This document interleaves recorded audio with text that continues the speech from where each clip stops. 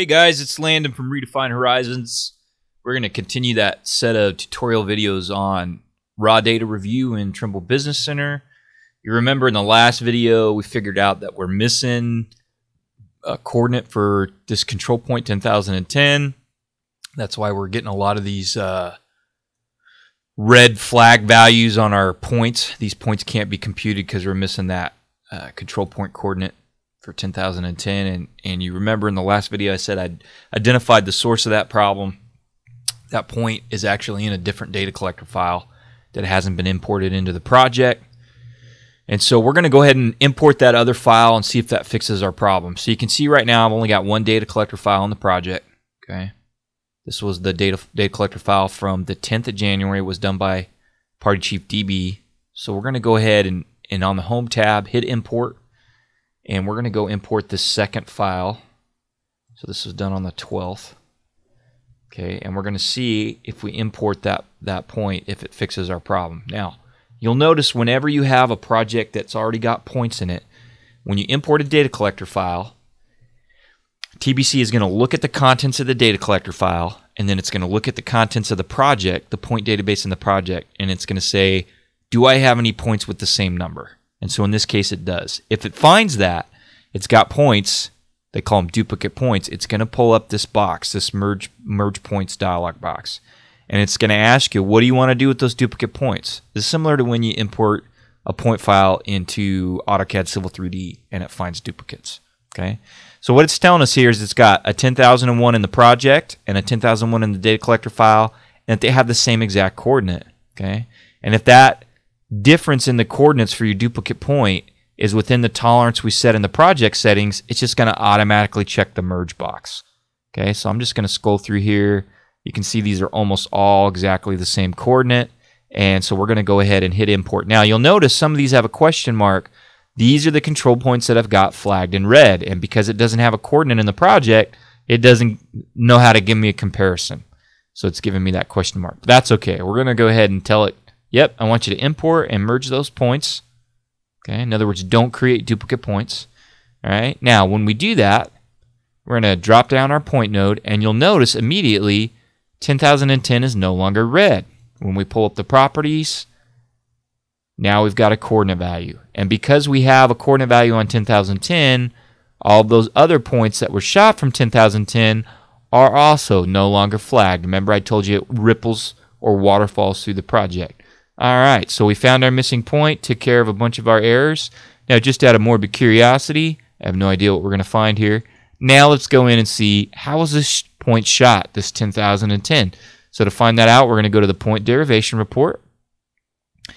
And alright, it's going to tell us 10,010 was actually shot from 10,008. Here's the total station vector. Okay, that's what it tells me. So this is telling me I've got a coordinate file, a coordinate value for that point from this file in the data collector, and it's also telling me that same point was shot from 10,010, and essentially they're the same coordinate.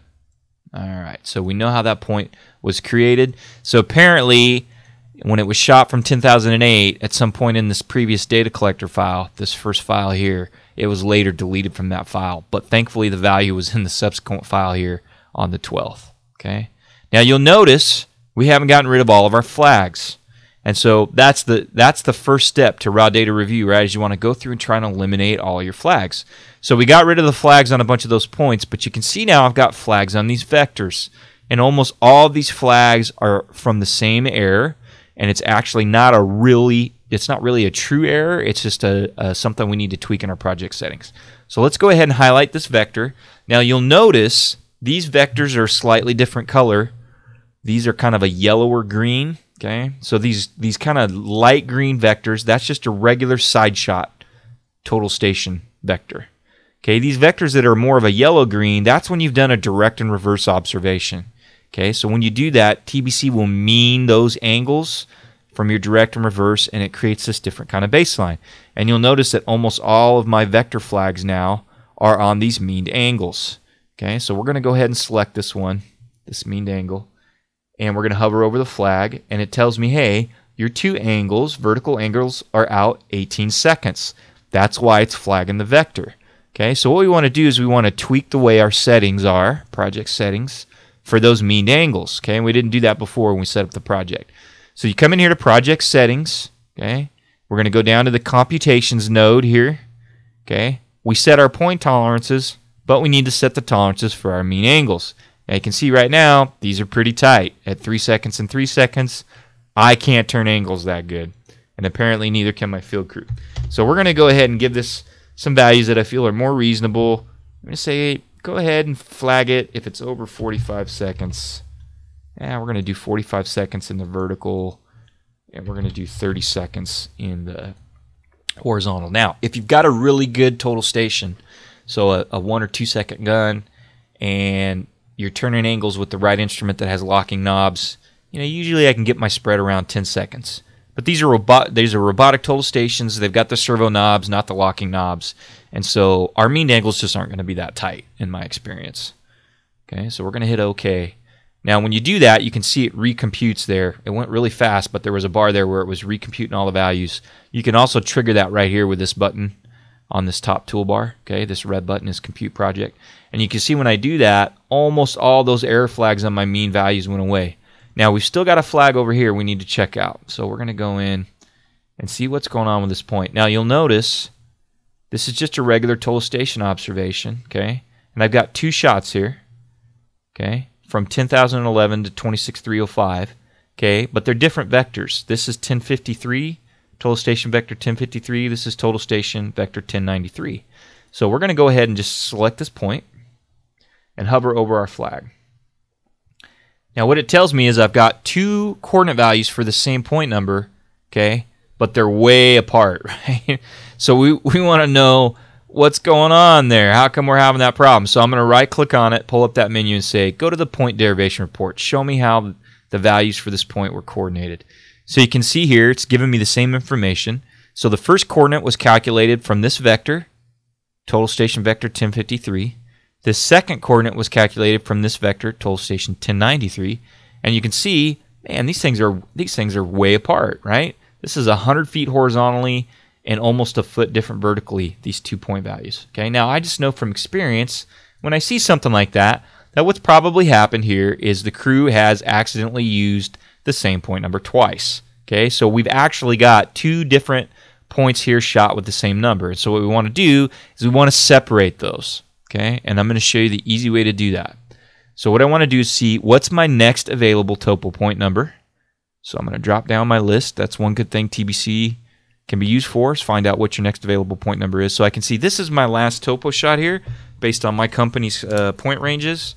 Okay, so my next available number is going to be 26690. Okay, so what I'm going to do is I'm going to left click on this point to select it. Now, because there's more than one object there, the vector, click on the vector. Because there's one more vector, it gives me a choice, okay? Which vector do I want? Now, this is the first vector, which means the second vector is the one that's got the wrong point number on it. So I'm going to pick that second vector, okay? So here's the information for that second vector. And then I'm just going to go ahead and change this point ID for the foresight point. So we're going to make it 26690, a next available point number. I'm going to hit Enter. Now, as soon as I do that, you'll notice in my point list, I've got a new point now, 26690. So we're going to go ahead and right-click on this and center on that point. All right, something's going on here. Let's see what's wrong with this guy. 26690. Let's try a recompute. All right, there we go. Sorry, I had to manually trigger that recompute. Now we'll center. Okay, now you can see this is the real location for that point, is down here at 26690. And you can see when I did that, we got rid of that flag, right? Because it doesn't think those 2 points are the same now. Right? Now, just out of morbid curiosity, I see I've got another point right here. So I'm just curious how far apart these are. So I'm going to go to my ribbon, measure distance, inverse, and we're going to check the difference between these 2 points. Okay, so these are only 200ths apart. So here's what happened. My crew shot that point with the wrong point number, right? They realized their mistake, and then they just reshot it with this new number, 26344, okay? So I really don't need this other point here.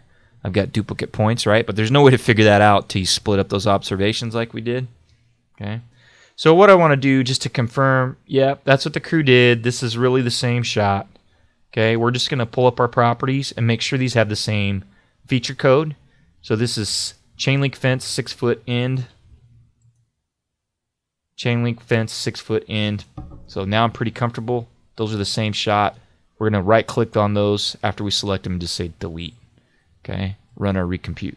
All right, now we can go to view, zoom extents.